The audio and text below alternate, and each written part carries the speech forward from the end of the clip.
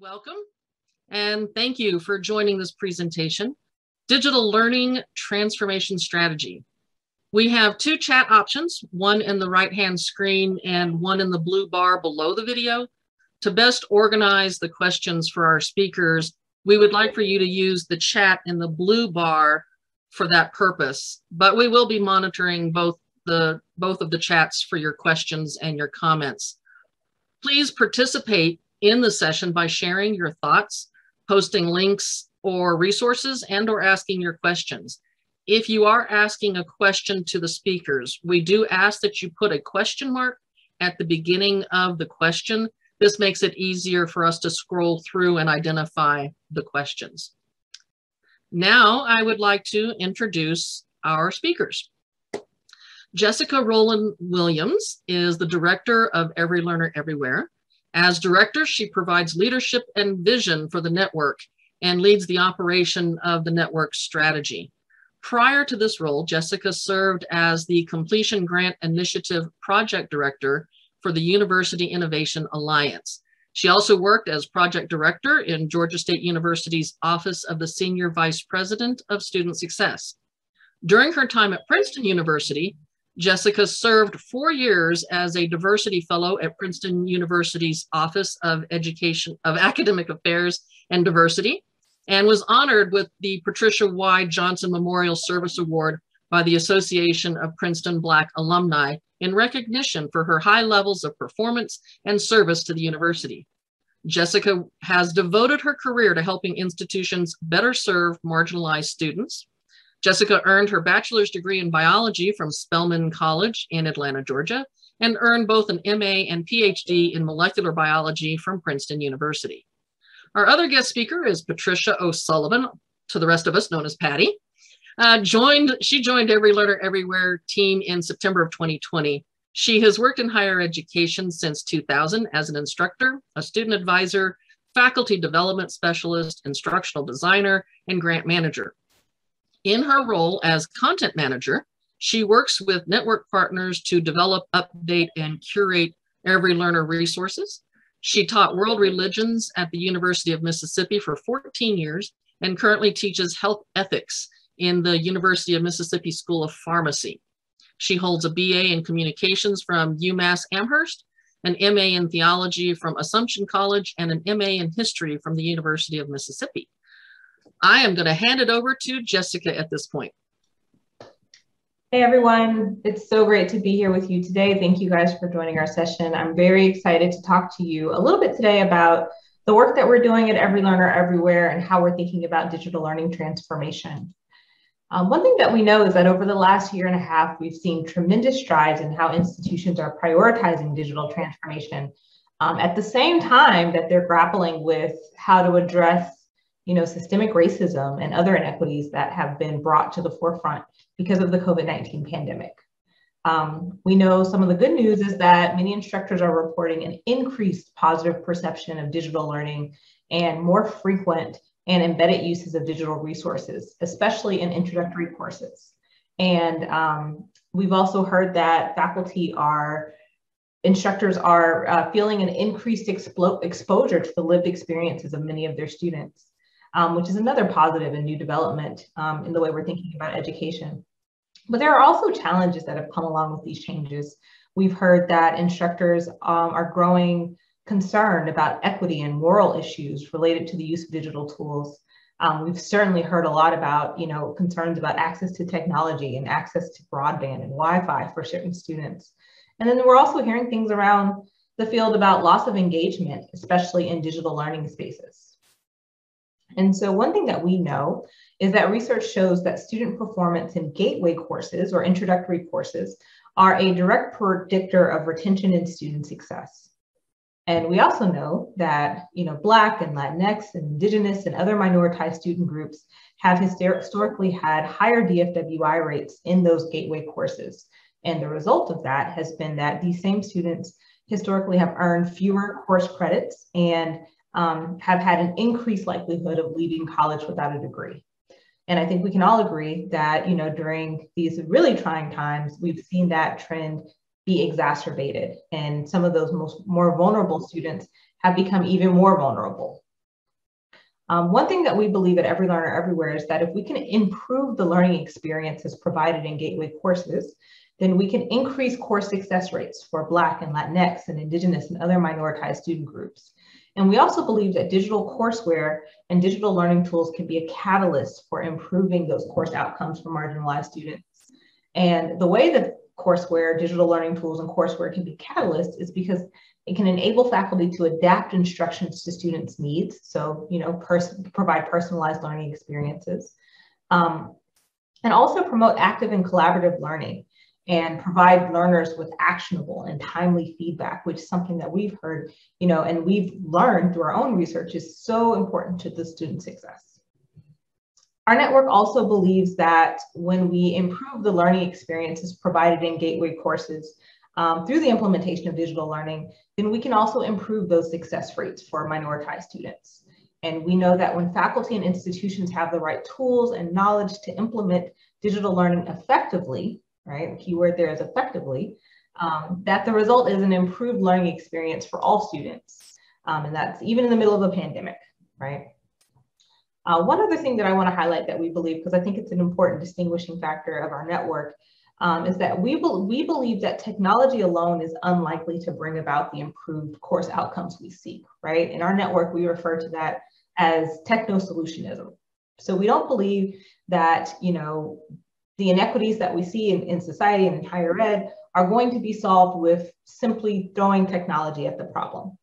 But we do believe that if we leverage technology and also incorporate evidence-based teaching practices and address the effective and interpersonal and situational challenges that Black and Latinx and Indigenous and poverty-affected students experience, then we can provide learning experiences that really do serve the needs of these populations that have been historically marginalized. So the work that we do, you've been looking at this visual the whole time, it's really right at the intersection of these three circles. So we work at the intersection of digital courseware, learning technology and sustainability, evidence-based teaching and Gateway courses, and equity and racial justice in higher education. Next slide. So I want to talk a little bit about who we are. Every Learner Everywhere is a network of 12 partner organizations, and we work together collaboratively to help faculty and institutions improve how they serve Black, Latinx, and Indigenous and poverty-affected and first-generation students through the implementation of digital learning. The partners within our network work collaboratively to help colleges and universities pursue solutions that are equity-focused, student-centered, faculty-powered, and institution-driven. Our partners represent leaders and innovators in teaching and learning. As you're looking at this graphic, I'm sure you recognize a lot of these organizations. And we work together by providing the field with tools and services and resources that support the implementation of equity-focused digital learning strategies. We also, an important pillar of the work that we do is to work with network partners who share our equity-first perspective and focus, and are willing to advocate for marginalized communities and value diversity and network representation. Next slide. So a little bit about our history. Our work began in 2017, and our network was launched initially to increase the field's adoption and awareness of digital tools and digital learning tools and strategy.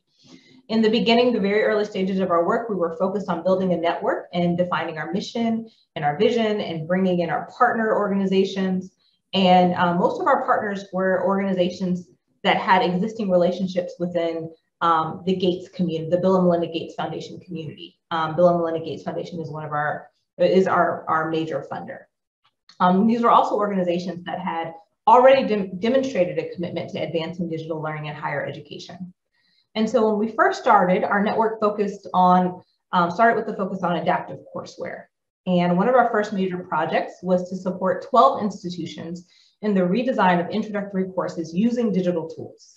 And so between fall of 2019 and fall of 2020, this adaptive implementation project proceeded, and we were able to support 404 faculty at those 12 institutions in redesigning 176 courses and supporting 21,000 students. So that project was really successful, and we were able to scale our work significantly. Since that time, our network has grown, and we've expanded our focus beyond adaptive courseware implementation. And we currently understand digital learning as a broad range of content and communication tools, as well as curricular models, design strategies, and services that personalize instruction for students in blended and online learning environments. And we've continued to expand our reach and our ability to serve institutions. And as you can see on this slide here, we have now served over 500 institutions in all 50 states and in 7 countries. One more thing about that slide is that, one thing that we've learned is that the evidence from our work and work in the field has demonstrated that, active and adaptive learning really does have the potential to improve outcomes for marginalized students. And so, we are really excited about the ways that we're able to scale this, not just in the US, but even outside of the US. Next slide. So I spoke a little bit about our focus on equity, right? And there are a lot of ways that we incorporate equity in our work, including focusing on who we bring into our network, who our partners are, focusing on how we work, and we'll talk a little bit about that later. But one of the important ways that we've centered equity and centered student voice in our work is through our student fellowship.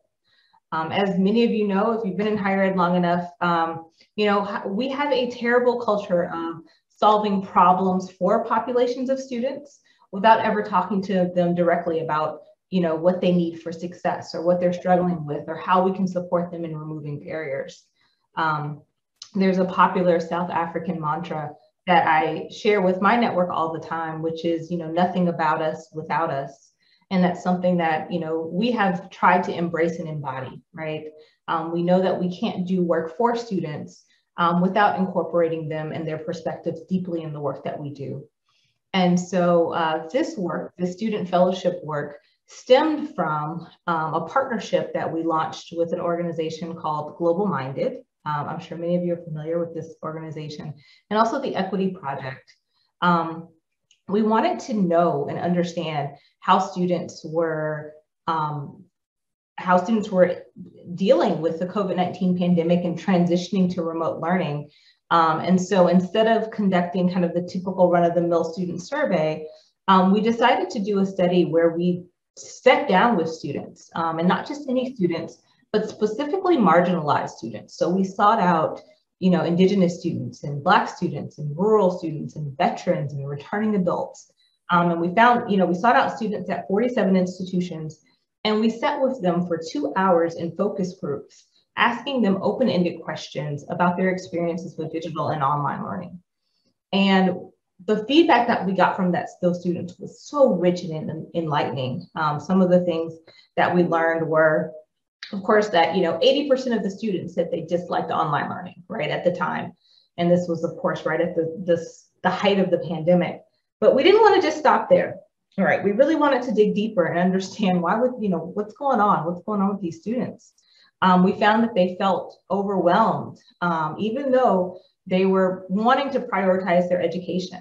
We found that 90% of them said that they were comfortable with technology in the classroom and they saw it as a huge benefit, but that their instructors also often struggled with using the technology and using the remote learning techniques in ways that felt effective in learning. We also heard that the students were recognizing the equity disparities. They felt like there was inconsistency in internet access for faculty and students and the availability of laptops.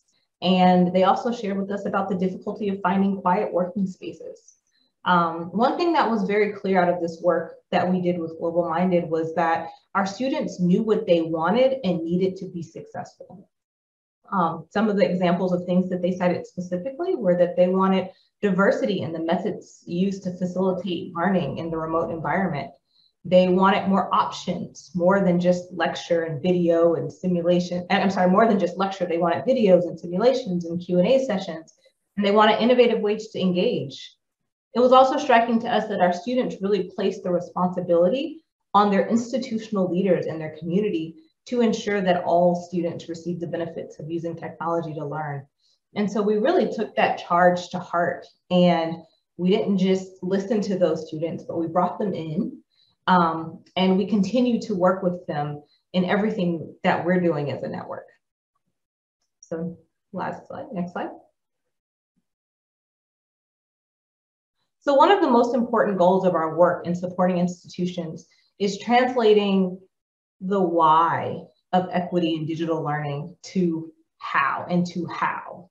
I think, you know, we've all gone through, we're all in different places in our equity journey, but I think that, you know, along that journey, we're all beginning to have a greater understanding and sense of the why this is important, the why, you know, our students need this additional support, or why we need to rethink, you know, how we implement tools and maybe employ different teaching practices.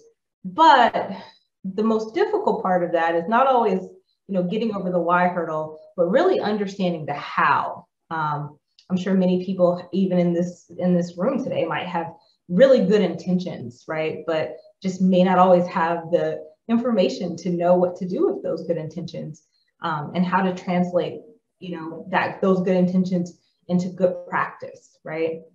And so that's really what our network is striving to support faculty and institutions in doing. And we do that in a number of ways. One, of course, is through designing and delivering services to institutions, so providing technical assistance. A second is developing resources, and we have a number of resources that we can cite and share with you. Of course, you're always welcome to go to our website and look at our resource tab. And then lastly, a way that we do this is through sharing expertise and insights, both across our organization, so between those 12 organizations that you see listed here, but also with the field more broadly. And so one of the resources that we recently developed is called the Impact Toolkit. And I wanted to give you an opportunity to learn more about that specific resource, and Patty O'Sullivan, who's joining me on the call today, is going to really walk us through some of the strategies that are included in that resource about how we can turn, you know, that why of equity work into how within an academic department. So without further ado, Patty, I'm going to pass the baton over to you. Thank you, Jessica. Let's see. Okay. So I'm going to actually backtrack. I'm going to talk about the Impact Toolkit, but I want to talk about kind of the mother document, the asset called Getting Started with Equity. And I have to say, I've been with EveryLearner a little over a year.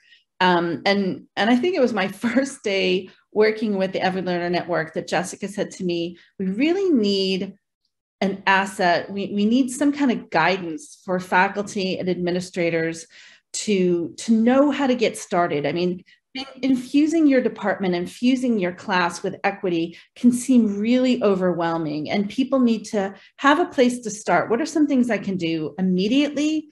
What are some things that I can do in a semester to semester update of my class? And then what are some longer term goals that I can have for equity and maybe a more major course revision? And so that's kind of the idea we started with this resource.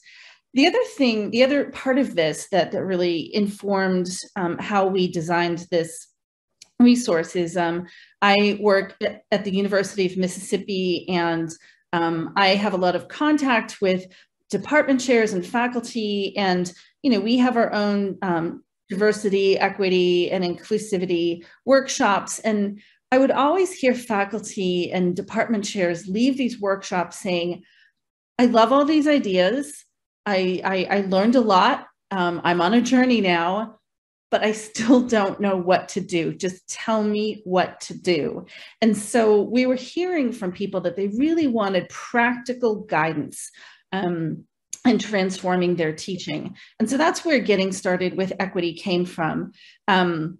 So we made the very conscious decision to have the audience for this asset be academic department chairs. We very specifically wanted to kind of target leadership as our audience, because we felt that when you ask faculty to do this work, faculty are very eager to do this work, but it can be isolating, you know, when you're the only person in your cohort of maybe 4 or 5 instructors that all teach multiple sections of the same course. If you're the only one doing this work and the others aren't interested, that can hold you back, or that can feel isolating. It can be discouraging. And so we really felt that if we ask department chairs to look at their programs, to look at the teaching that they're encouraging and that they're evaluating in their departments, this would be kind of a more communal effort. And, you know, racism and inequity is a communal thing. And so it can only be undone if we approach it as a community. You know, individuals don't cause racism, communities cause racism, and where the communities can undo it, individuals can't undo it. And so that was kind of the thinking behind this. Making it be an asset for department chairs. The other thing that we did was we really wanted to focus on teaching. I know there's a lot of issues in academic departments around hiring and around tenure and promotion, around equal pay, all kinds of employment issues, and we just didn't feel qualified to address those. So this is a resource that is very specifically around the what's happening in the classroom, what's happening with the curriculum.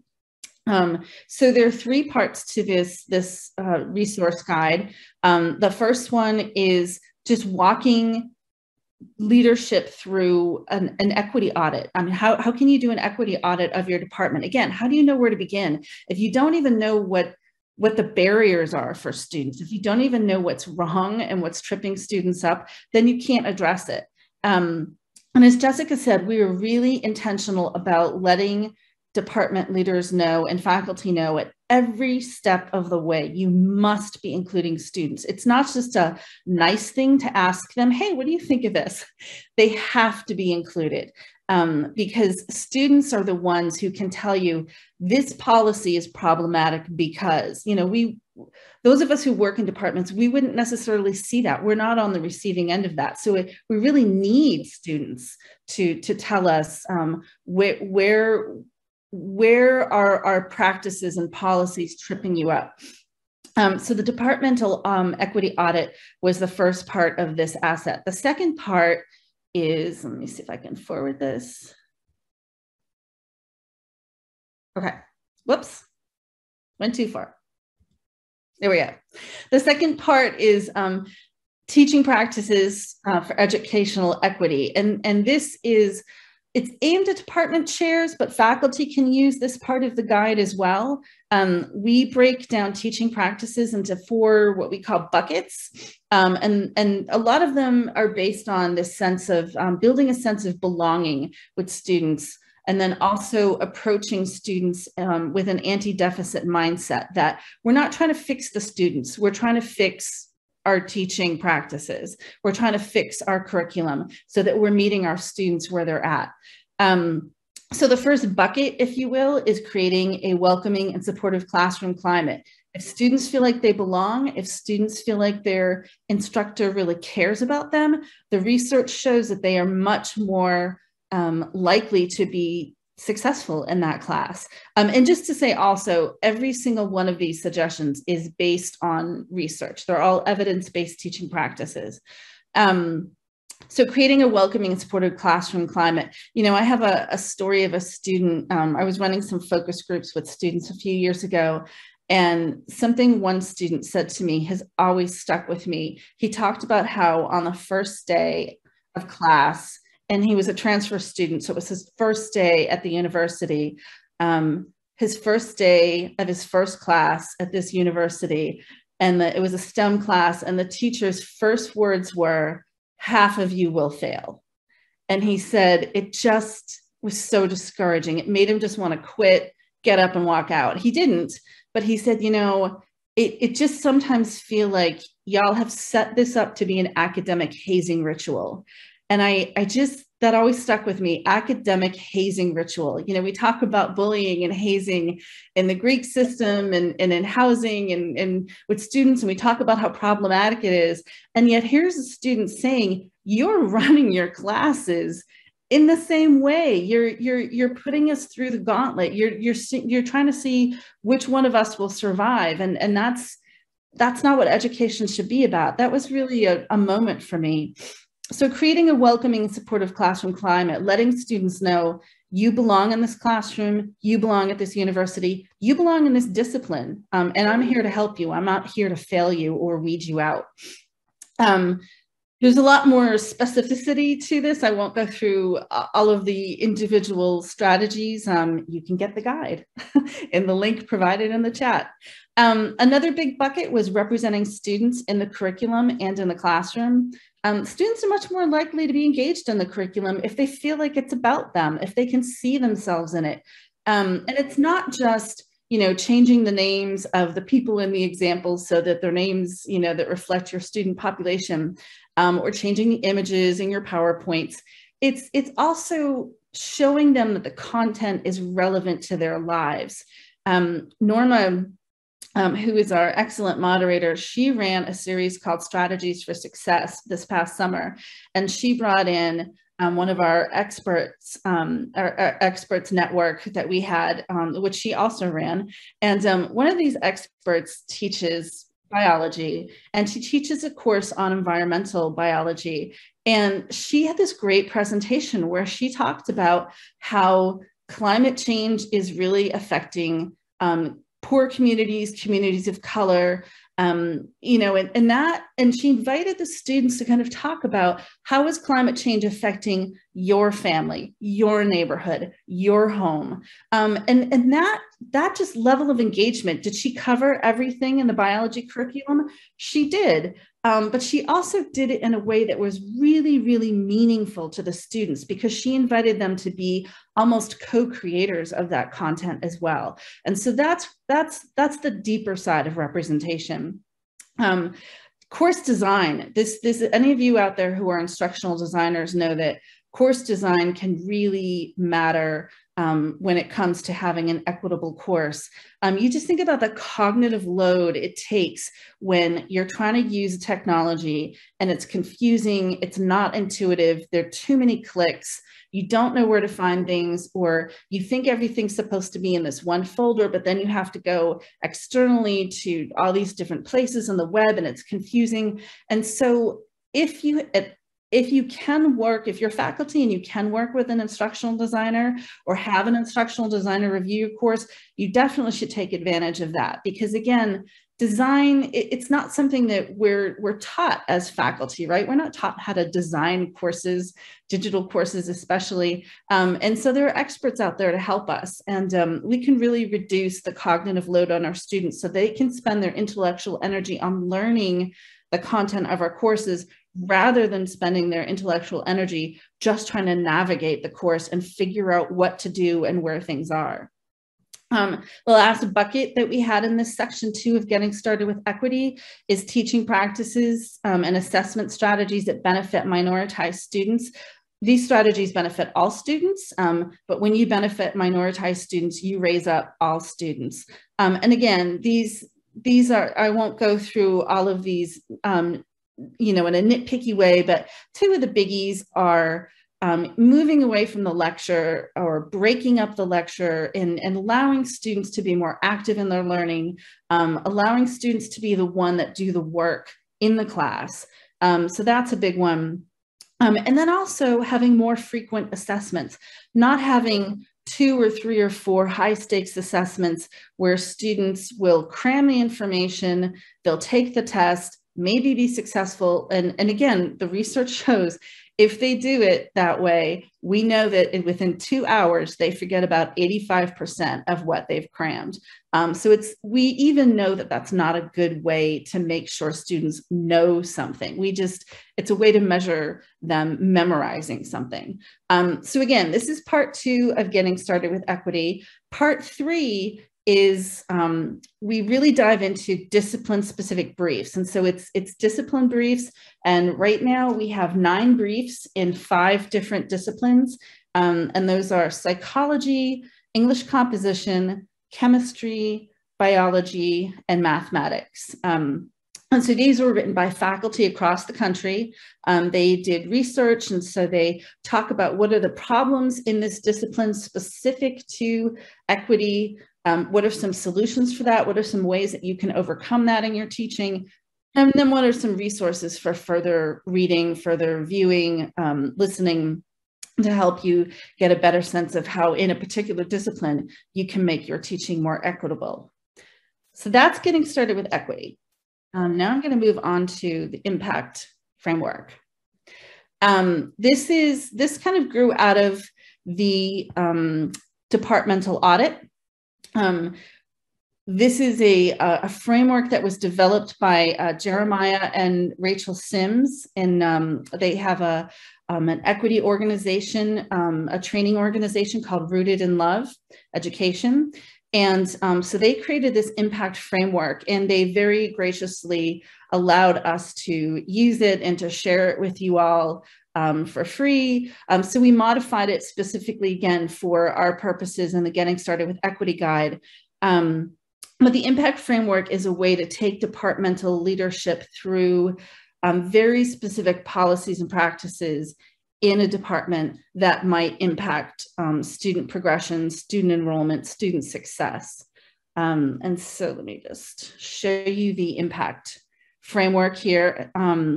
Every letter stands for something, but the impact framework basically asks you to evaluate all the policies and practices in your department against these questions. Is the policy or practice innovative? Does it move us away from oppressive practices? Is it mindful? Does it account for the whole student experience? Are we, a lot of times faculty, especially pre-pandemic, would say, I don't know what's going on in my students' lives, and that doesn't matter. They need to be here for class, yada, yada, yada. Well, during the pandemic, we realized that actually what students are going through in their lives and their home situation really does matter, and we really do need to care about that. Is the practice or is the policy purposeful? Does it challenge the status quo? Is it actionable? Is it something that we can do something, we can make changes? Does it call out deeply entrenched anti-Blackness and other forms of oppression? Is it caring? Does it come from a place of caring for students? And finally, is it transformative? Is this policy or practice something that helps us reimagine education and the student experience of education? Whoops. Okay, sorry about that. And so I wanted to just say the impact framework doesn't just say, look at your policies. It actually gives examples of policies. And this was a really fun part of creating this resource, is that we worked with students and we asked them to walk us through just your daily, your daily life, and then even just a semester. What are the policies departmentally that you are having trouble with? And so our student reviewers gave us a lot of ideas on things that we wouldn't have thought of. And again, that's why it's so important to center student voice when you're doing any of this work. But they talked to us about departmental policies, particularly ones around progression in a certain program. They talked about departmental policies around textbooks, around bringing in speakers, funding organizations. So it wasn't just classroom type things. It was policies that made these students feel welcome in the department and in the discipline. Again, very important. They talked about classroom policies that affected them, policies around attendance, policies around late work, policies around academic integrity, policies around grading, and again, textbooks. And then they also talked about this third category of policies, physical spaces in the department. What was the signage around physical spaces? Were the physical spaces accessible, physically accessible for students? What did departmental physical spaces look like? When you walk into a department, maybe you'll see a list of department chairs and portraits of them. Are they all white men? Or you see a department highlighting the research or the publications of faculty. What are the topics of these and who's doing them? Or what are the artifacts that a department displays about itself? Are these things that make students feel welcome in the discipline and welcome in the department? So these are two really exciting resources that we have. And again, like just to tap into what Jessica said, a way that the Every Learner Network is really helping institutions move from the why of doing this to the very practical how. And so if you read these resources, you will really get a sense of, here are some things I can do immediately. Here are some things I could do, like I said, in a semester update of my course. And then here are some long-term course revisions or departmental changes that we can make to become more equitable. And I'm going to hand it back over to Jessica. Sure, I think first we just want to thank you so much for joining again. We want to invite you to connect with us and stay connected with us. You can do that by following us on Twitter, subscribing to our newsletter, finding us on Facebook, going to our webpage, etc. And I think with that, we will open the floor for any questions.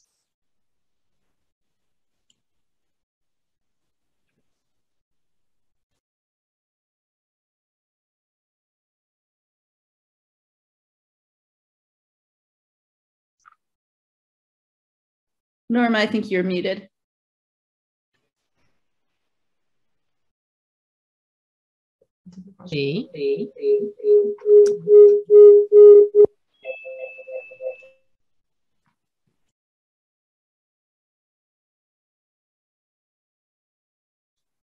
Okay, so all right. Go ahead, Jessica. All right, I'll just go ahead and answer this one. So the question was, what percentage of the 106 courses developed in collaboration with the 12 colleges are STEM courses, and are these introductory courses being used only by those 12 participating colleges? That's a really great question. And so Laura Da Vinci, who's my associate director, can get you the exact percentage of what percentage of those courses are STEM courses. So Laura, would you just put that in the chat? I don't remember offhand, but she'd be able to quickly find that information. But to answer your second question, are these courses only being used by those 12 participating colleges? And as far as we know for now, yes. You know, that project to scale those courses was disrupted a bit by COVID, right? It took us about, you know, there was a semester of planning, there was a semester of implementing, and then in their kind of second semester of implementing, you know, it was spring, the spring of, what was it now? It's all a blur. Was it 2019 or 2019, I think, or 2020, you know, when we had the disruption of COVID. And so that really did, I think, kind of stunt some of the information sharing that we may have been able to do, you know, kind of outside of the institution, even in the institution. But we are hopeful that as we continue to learn more about, you know, the process that those institutions take, we can share some of that information more publicly. One thing that we have just started to release are a series of case studies that actually outline, you know, exactly what those institutions did and what the results were.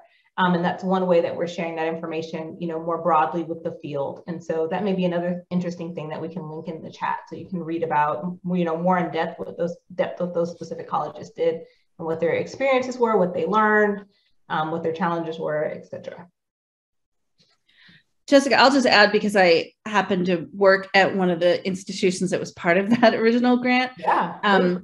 Yeah, in the beginning, a good many of them, because this was a 4-year program, in the beginning, a good many of them were STEM courses, because that's the adaptive courseware. A lot of it was just the early stages. It was built for STEM courses. And yet faculty get really, really creative in the humanities and the social sciences, and really started using courseware for English composition, for history, sociology, psychology.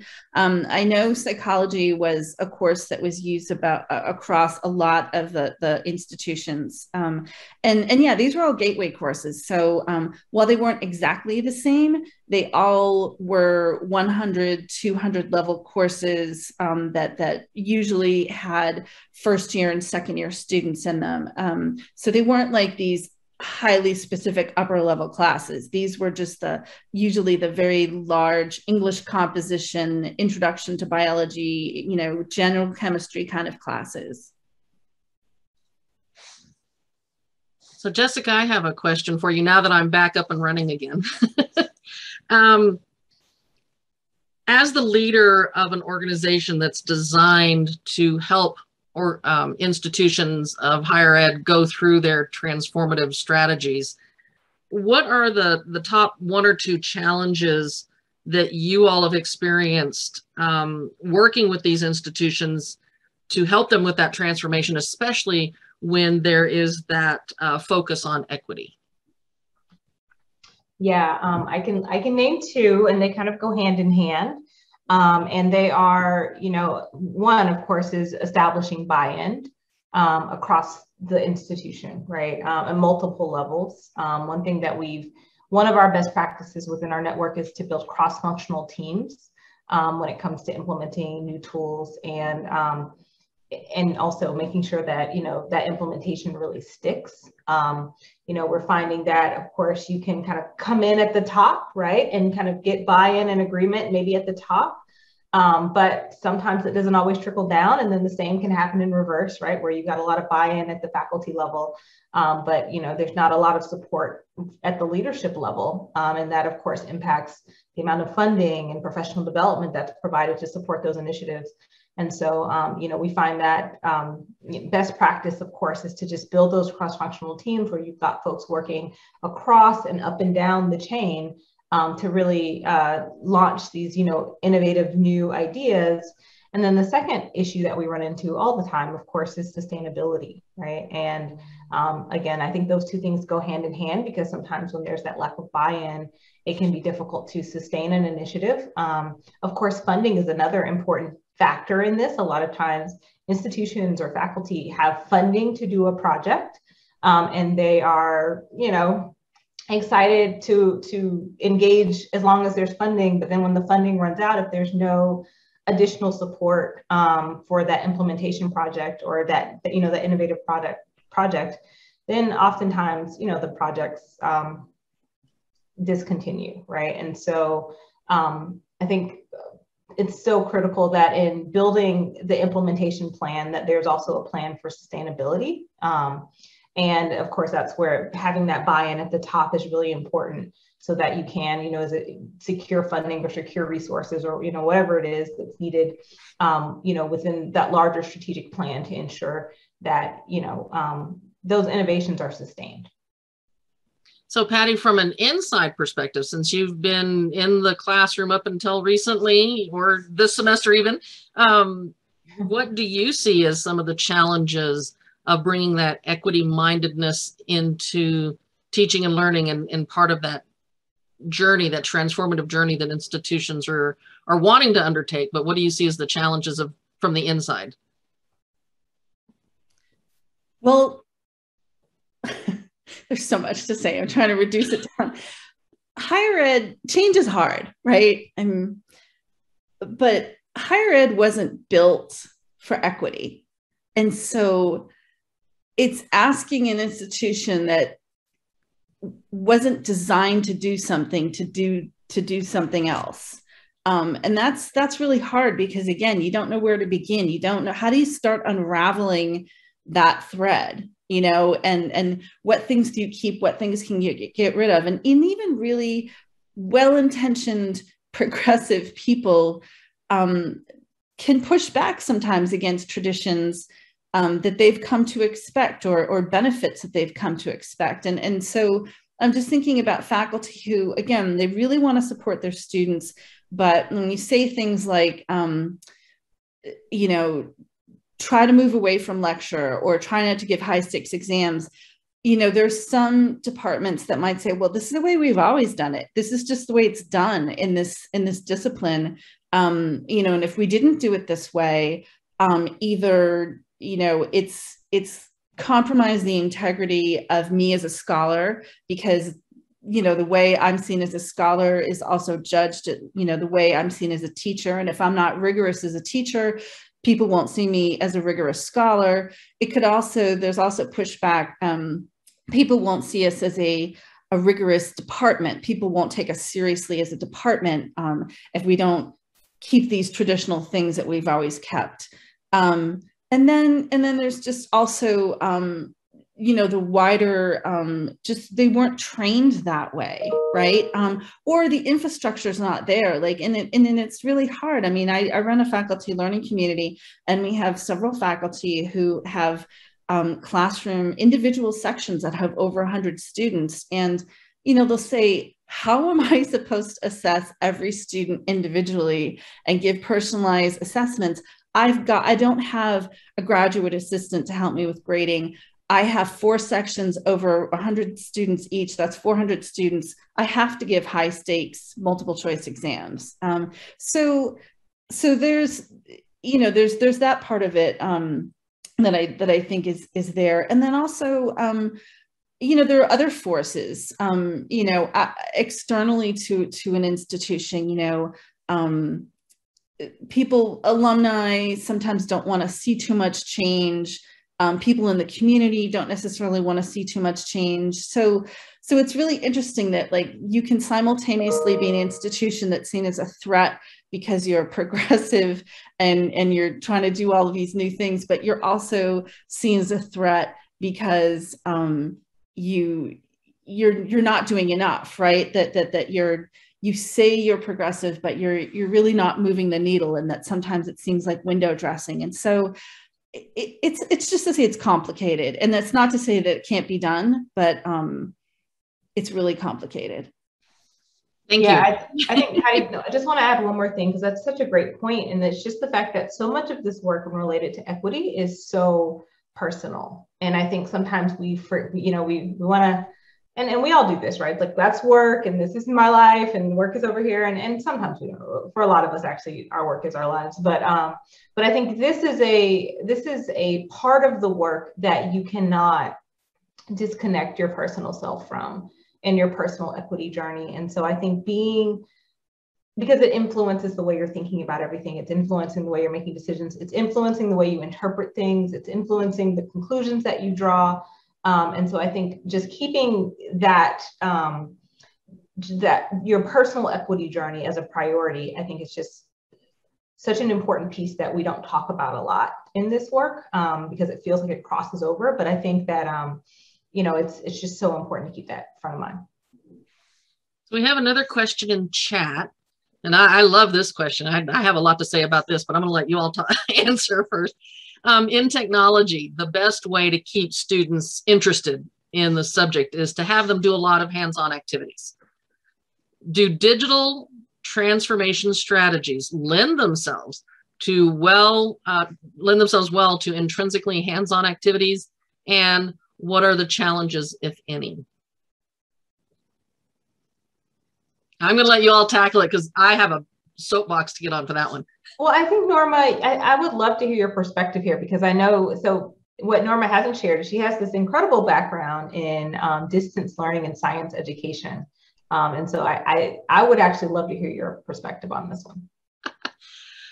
So my answer to, not only in technology, but science and, you know, the whole STEM fields, whether you're doing science, if you're doing engineering, if you're doing technology, they do lend themselves to hands-on activities. You've just got to be creative and think outside of the box. We are so used to, you know, whether you're an engineering student or an engineering faculty, or you're a physics professor, you're so used to saying your students have to come into the lab and work on this and get their hands on. What we found when I was doing STEM work with digital learning from about 2005 till now is that those students can still get that hands-on, authentic experience, whether they are physically in the laboratory or if they are doing it at home. So a lot of the fully online courses, everybody's like, oh, you can't teach biology and physics online. You can.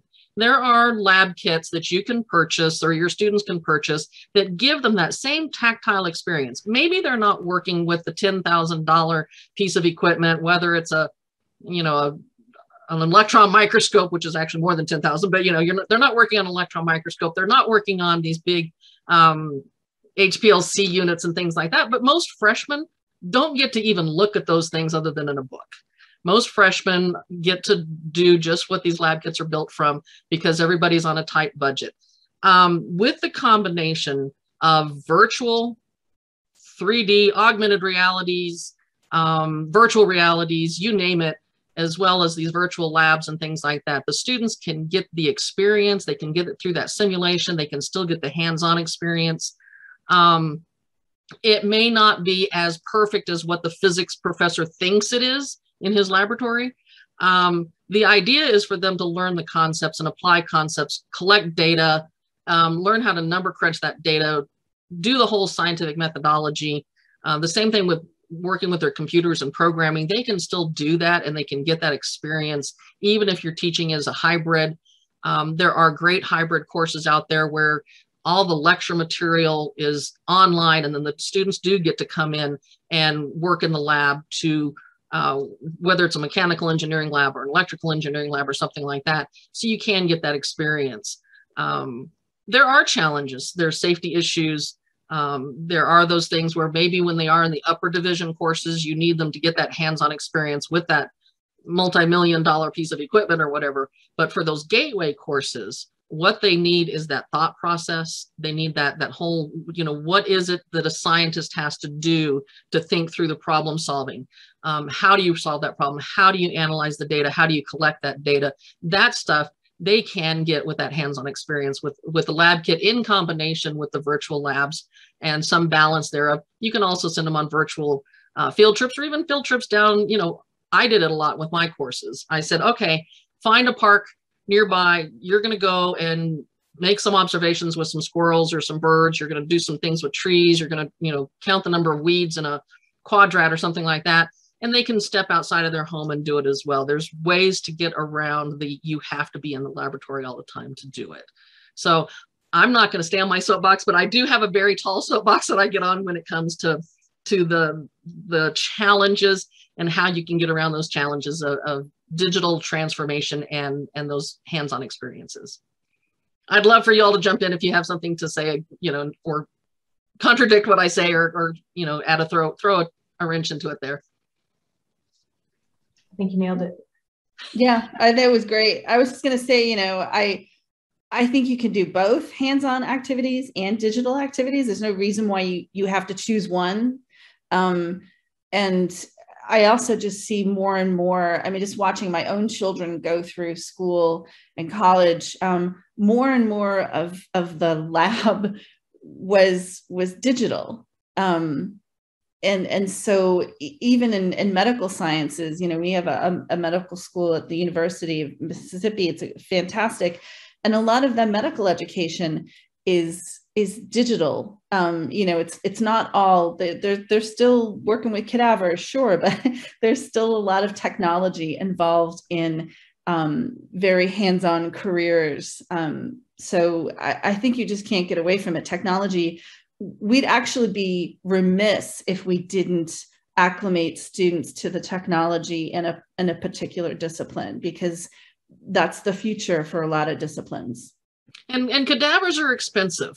So it's easier if you can say, let's get some simulations going here. I know that Case Western University and the Cleveland Clinic have really been on the forefront of using holographic imagery, whether it's through augmented reality or these holograms that they manipulate. And you tear your virtual cadaver apart first. And that way you're not messing up this really expensive cadaver that has that human side that you've always got to be contending with, that ethical and human side that you've got to contend with. Practice on the simulated hologram first and really get more comfortable with it. And if they're able to do it in med schools, I'm not sure why there's such a wall that we've created that, well, you can't do it in an engineering class, you can't do it in a physics class, you can't do it in a biology class, because you can. We just got to we ask our students to be innovative, but we as educators need to be innovative as well. So we just have a few more minutes left. So I want to kind of take a step back to your all's student fellows program, and a question, you were talking about bringing student voice in and that student agency, and that was something that you all stepped into last year. So could you kind of reiterate and expand upon why is it important to bring that student voice into the professional development programs when you're working with these faculty, when you're working with the instructional designers? What is that link there, and why is it so important to bring that student voice into that course redesign process or into the teaching and learning programs? I think one reason is because at the core of equity work is really redistribution of power, right? Or right sizing that imbalance of power. And I think that one way that you redistribute that power is to bring your students to the table and allow them to have a say, allow them to have a perspective, because I think historically that has been something that, you know, we haven't allowed. And I think when you really step back and think about it, like I said in my remarks, you know, we're designing for students, right, without actually including them at all. And that's a tremendous, you know, that says a lot about the power and the privilege that we're entering into this work with, you know, to be able to design something to solve a problem for someone without even talking to them, without even involving them in that solution process. And so I think that the way that we make that right is by bringing our students as a part of the solution, but doing so in a way that's real and meaningful. A big thing that we continue to challenge ourselves, you know, with in our program is, you know, not tokenizing our students, right? So not just kind of putting them out front and having them read a script or having them say what we want them to say or giving them a seat at the table, but that's about it. We really want them to feel like they have the power to make change. They really have the power, you know, to tell us what we don't want to hear. And you know, we have to take that in. So for us, you know, that's why it's so important. Patty, do you want to add to that real quick? We've got just a couple minutes left. I'll just tell an anecdote. When we were running focus groups with students, they were course-based because we were part of the adaptive courseware grant, and we wanted to know the student experience of these adaptive courseware implementations in particular classes. And I remember one of the first ones we ran, it was in a mathematics class, college algebra, and we had a group of about 6 students in the focus group. And, you know, we started asking questions, and one of the students started crying. And I was really concerned that we were doing it wrong. It was my first time doing focus groups. And I asked her if she was okay. And she said, no one's ever asked me before what it's like to be a student. No one's ever asked me, like, when you do something in the classroom, what do I think about it? And she's like, I'm just kind of overwhelmed at the fact that you even care what I think. She's like, I'm just used to things being done to me in class and not having anyone ask what it was like for me to have those things implemented. So that to me really kind of was a moment that spoke to why we need to have student voice. That's a great anecdote to end on.